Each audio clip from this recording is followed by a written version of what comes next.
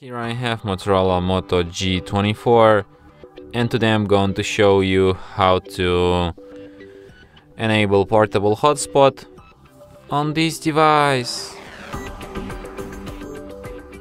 So to do this, firstly you should go to the upper bar, and here you can find the button hotspot.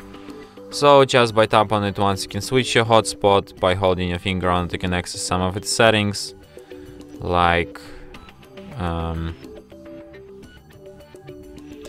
you can change hotspot's name, you can set your device to be hidden, you can display QR code to instantly connect to your hotspot, you can switch security protocol, you can change its password, you can extend compatibility, you can manage devices, and you can change timeout settings.